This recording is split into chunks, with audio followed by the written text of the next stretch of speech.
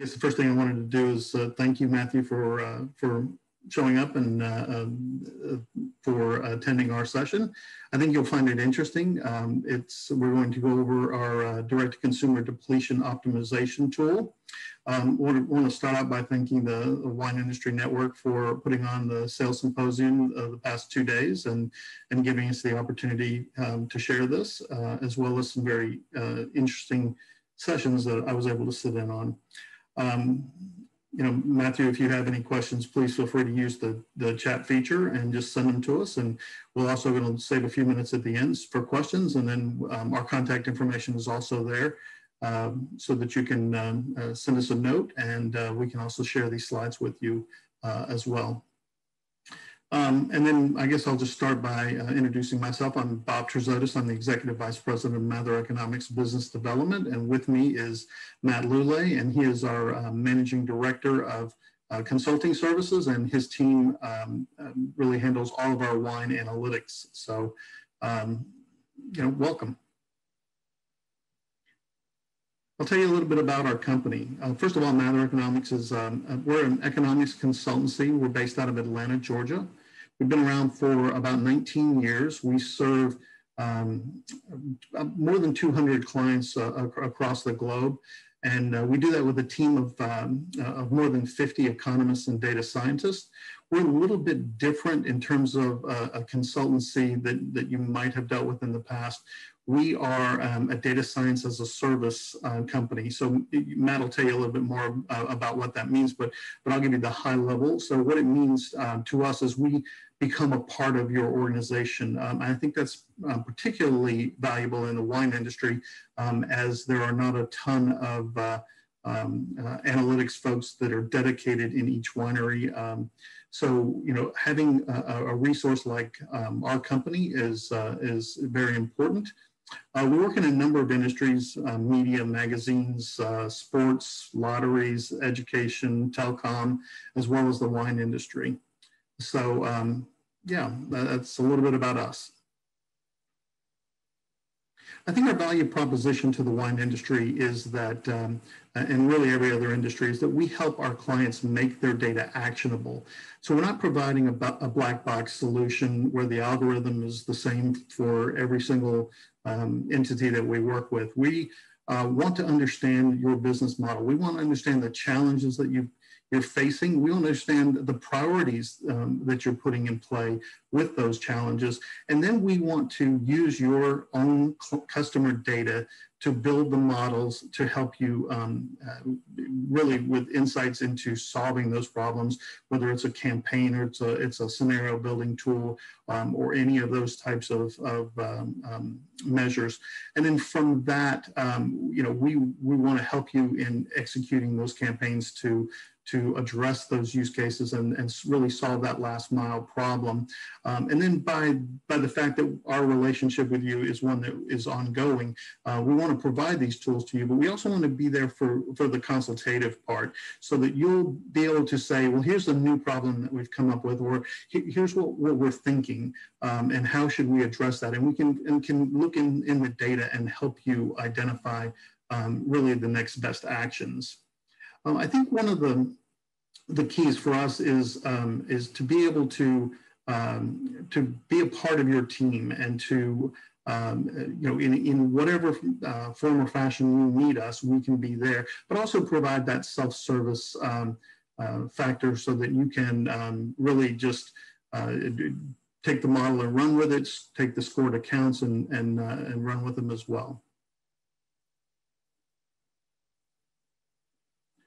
So really, we're going to talk about the price elasticity and price optimization and inventory optimization tool today. But really, it's built on a platform that is pretty simplified so that you can use that for a number of other direct-to-consumer challenges, whether it's churn prevention. It is wine club acquisition and reacquisition modeling. And from that, we can set up some standard campaigns for you. And as I mentioned, we have the self-serve option. But I think our ability to consult with you and help identify A/B testing opportunities within those campaigns is really a big win for our clients, because you need to spend your time making wine and take care of your customers, and we'll take care of the heavy lifting on the data side. So I mentioned heavy lifting. So one of our benefits to our clients is that we do that heavy lifting for you. We don't expect you to have to deal with the data. We want you to give us access to your data through a login to your fulfillment vendor and any other data that you think we need. And then from there, we're going to build the models, and we're going to keep the models up, and we're going to be able to do that and for you. And then the ongoing consulting and planning. And that can be to whatever level you need. It can be a monthly call. Again, we want you to spend your time figuring out how you want to best use the data and let us do the hard work. And then I won't touch on all of these because I've mentioned several of them, but I do want to touch on a couple of the keys. And really, it's one of the questions that come up when we're talking to potential clients is, how soon can I start to see some actionable insights in campaigns? And that's in the first 6 to 8 weeks after we have the data. They want to understand how the models are built. We're happy to share as much detail as you want. There's a lot of folks that really want to know all the details, and others that just want, we just want the campaigns. And it's custom. And I think the ability to show you the return on investment is very important. As economists, our team, they want to measure everything. They want to understand. They want you to understand that by doing the kinds of campaigns or the scenario building and the pricing changes that you might choose to make, we're going to benchmark that against your business as usual. And then we're going to measure, because at the end of the day, you want to understand, this is what I paid Mather Economics, and this is the return I got. And we want to make sure that that is at least 5 to 1 on a return on investment, if not higher. And I think the other thing that is very important to us is to be able to let you know that we have skin in the game. So we don't have a long-term commitment. We're not making you sign a 1 or 2 year agreement. You can always leave us with 30 days notice. I will also tell you that we have 97% client retention. So we want to have skin in the game, and we want to keep score, and we want you to be happy with what we're doing. So that's a little bit about the company. I also remind you, if you have questions, just type them in the chat. And also, I'll turn it over to Matt now, and he can take you through the depletion tool. Thanks, Bob. So that was a great overview of the company. And before I jump into a quick demo of the tool, just wanted to give everybody a sense of how we generally partner with the wineries that we work with. It's usually a 4-stage process. And so as Bob mentioned, we do all of the heavy lifting. So we don't really require any data transformation or data transfer process on the part of the winery that we're working with. Once we have access to your fulfillment system, we really take care of the rest. And by the time we come back to you the next time, we're presenting insights and recommendations for how to improve the business outcomes. So the first step, just very quickly, is we go through a data ingestion process. And that's where we work with the fulfillment system to pull a few different reports. Generally, that's going to be a sales history, a look at a historical view of club membership. So who's coming in and out of the club and when, and what are the characteristics of those individuals. And then what's really important to our depletion tool is the inventory transaction reports out of the major data platforms. We usually augment some of that data for our predictive models with some macroeconomic information that we pull from the Federal Reserve and the Bureau of Labor Statistics and a few other sources. From there, we move into the actual kind of meat of the project, which is building out the predictive models. And this is where we add a lot of value. On top of that, excuse me, that first party data that you already own. So this is where we do some of the price sensitivity modeling that feeds into the depletion tool for your current club members. taking a look at the features and the attributes that are associated with churn risk so that we can take some action on those to reduce that risk. And then for reacquisition modeling, it's similar where we take a look at the feature set of former club members that are predictive of them actually rejoining the club. And then we do some work on the tasting room analytics side with some demand forecasting. After we build those models, we go into a recommendation phase, and this is really where the consultative aspect of our partnership would come into play, where instead of just giving you a dashboard and walking away, we would come together with our team of economists and consultants and do a readout of what we have seen in your consumer data. So this is where we would take a look at some of the recommendations and insights from the modeling itself, take a look at how we can use some of those insights to actually drive some actions to either improve pricing, better manage inventory, or improve some of the outcomes with your club. From there, it's like Bob mentioned, we always like to keep score. So that's where we do all of the ROI reporting.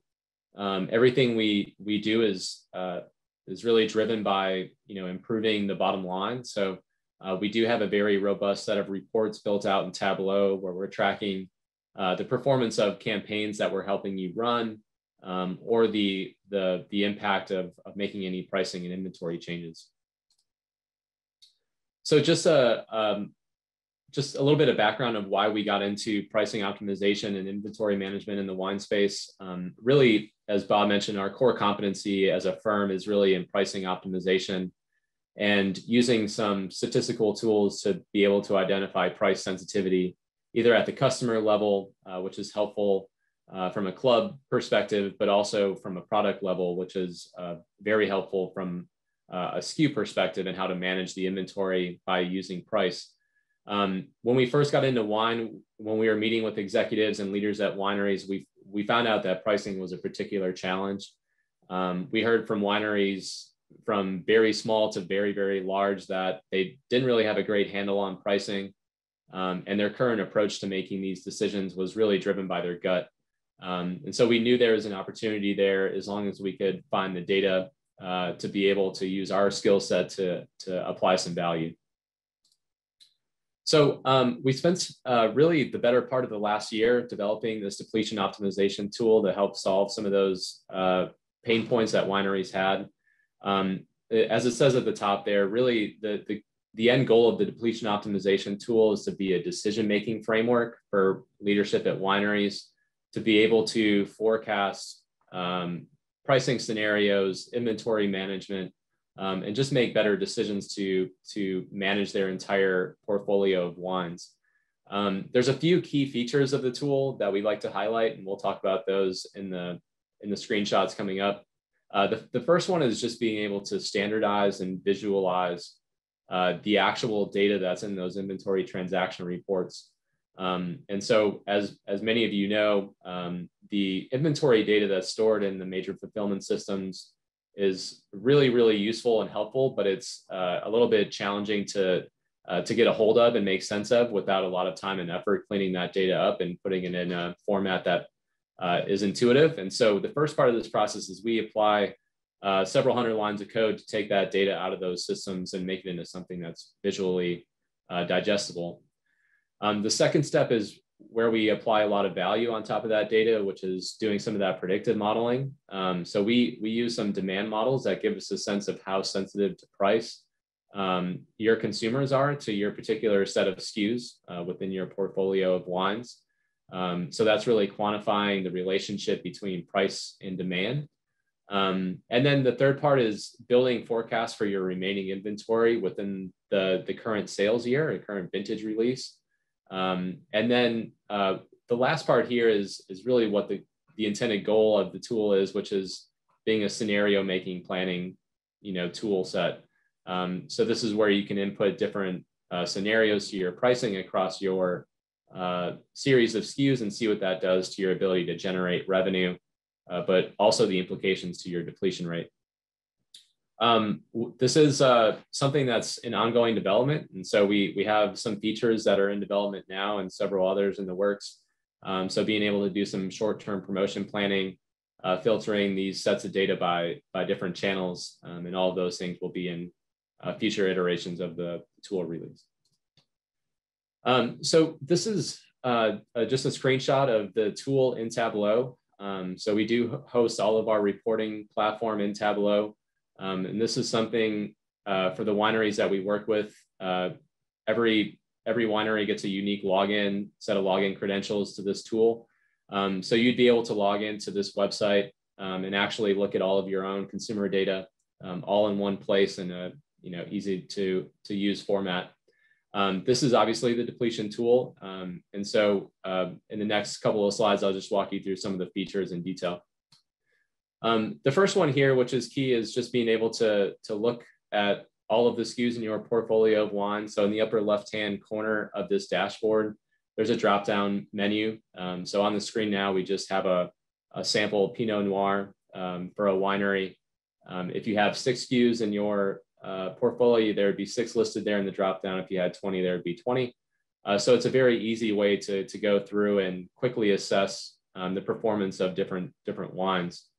The next feature here is really where the rubber meets the road. And so this is where we apply some of that code to take the raw inventory transaction reports and plot the depletion of each of those vintage years within the same SKU. So the way to read this chart, it's pretty intuitive, but on the y-axis is just the percentage depletion against 100%, which is the remaining or the initial balance of wine. And then on the x-axis here is number of weeks since first sale. So we're actually tracking the depletion of the beginning balance of inventory by week until it sells out or wine is moved to a library program, et cetera. So that's the way to read the chart. The second step here is on the right, which is on the back end, we do a lot of work with those predictive models to actually estimate all of the price sensitivities or price elasticities of all the SKUs. These models are run entirely on your first party data. So we are not relying on benchmark information or Nielsen data or anything else. So they're not generic price sensitivities of Cab Sauv or Merlot. These are the actual sensitivities to price that we estimate on your unique set of wines. So the next step from there, after we have those price sensitivities, is we apply a forecast of your remaining inventory. So all of the gray lines in that chart are actuals, observed actuals of inventory depletion. And then what we do is we use some statistical methodologies to forecast the remaining inventory of the current sales year. So in this case, you can see for the 2017, they're about halfway through the sales of that release. And so we forecast the depletion rate for the rest of that 50% of the inventory until we can actually forecast when that will sell out. So in this case, it looks like we're forecasting a sellout of around 76 weeks. The last part here is really a scenario planning tool. And so this is where we really combine all of the features of the tool into one place so that you can use this as a dynamic forecast. So in this box highlighted at the very top is where you can actually implement or forecast different pricing scenarios for this given SKU. So the price adjustment feature here is a place where you can input any sort of rate change that you wanted to observe, and you'd be able to take a look at the implications of those moves, not only in terms of the inventory velocity and depletion, but also the revenue impacts on the remaining inventory. So we'll take a quick look at just a zoom in of one of these types of scenarios. So on the same Pinot Noir here, we wanted to take a look at what would happen if we were to raise the price of this Pinot Noir by a certain percentage.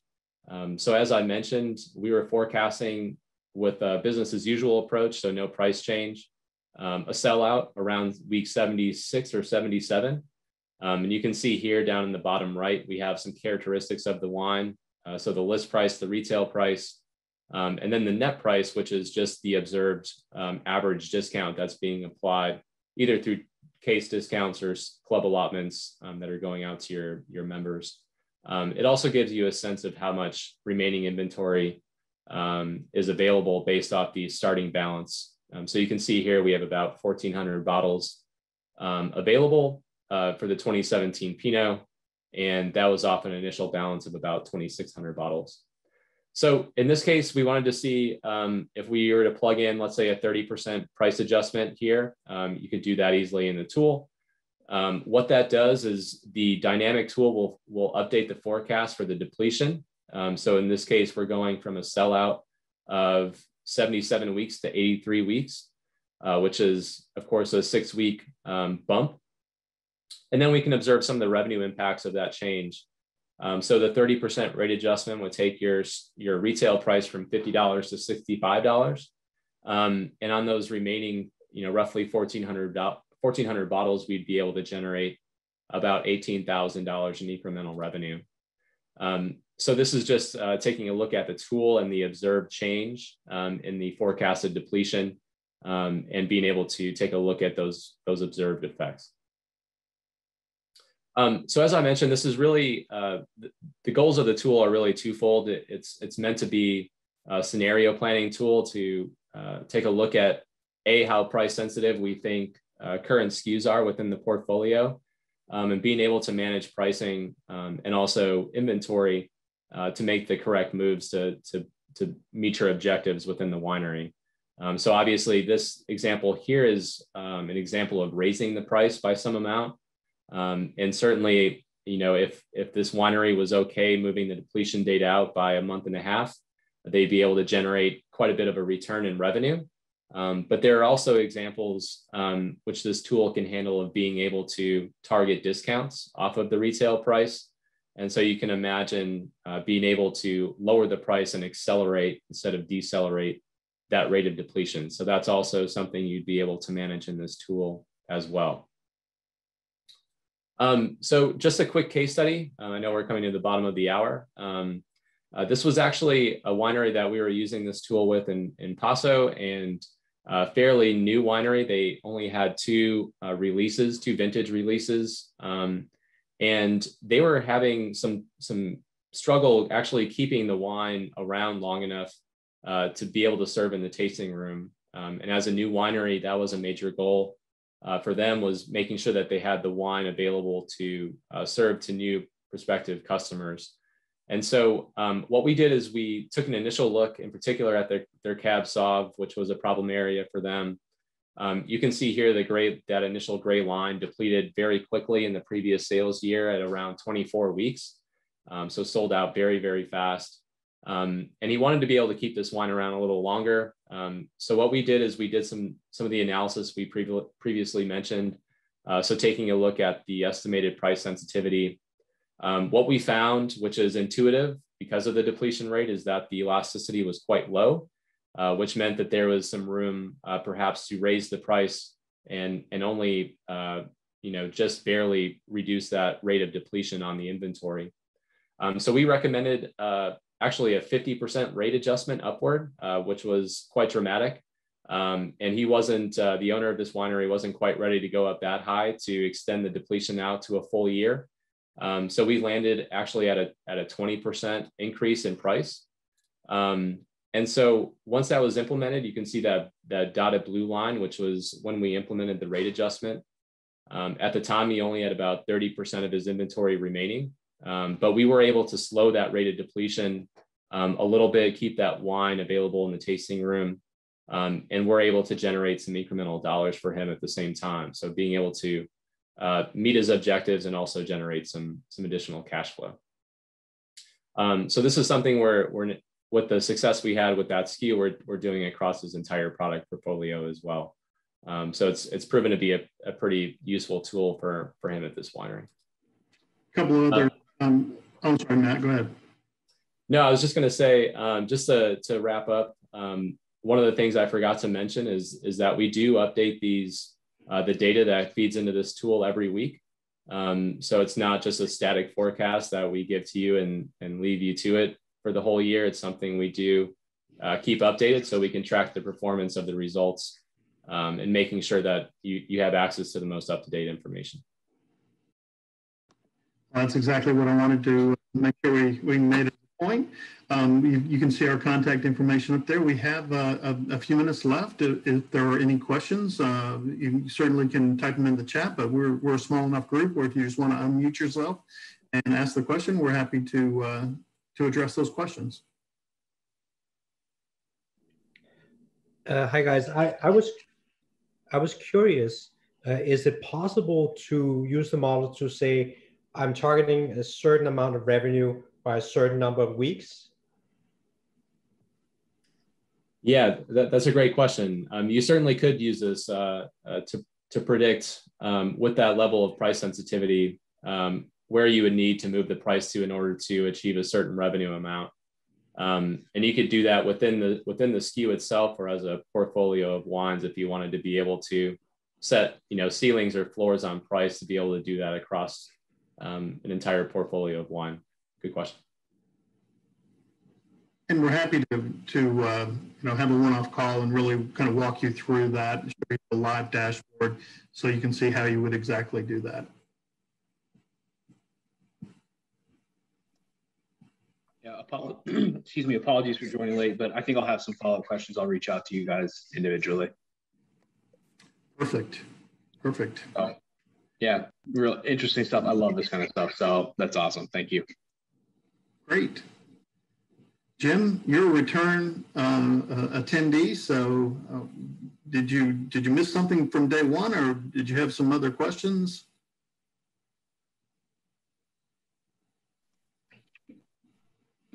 I unfortunately missed day one, so I'll have to reach out to you guys. No, no problem. Thanks, Matt. I am a repeater because it never hurts to hear the message more than once. I like to make sure that I understand what I'm seeing and taking full ownership of kind of what the potential looks like. So yeah,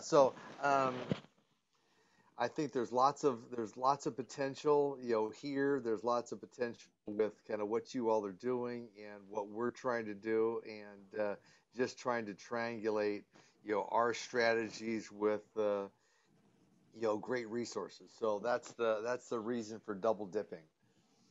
Great. Yeah. Well, Jim, we'd be happy to have a call with you whenever you want to get more detail. That's kind of what we love doing, talking about strategy, where you want to go, and just let us know when you'd like to chat. Yeah, no, for sure. Yeah, so it's all good. Thanks for offering the service, and this is really helpful. Awesome. All right, well, listen, we're at the bottom of the hour. We certainly appreciate everybody who joined us, and we'll catch up at some time in the future, hopefully.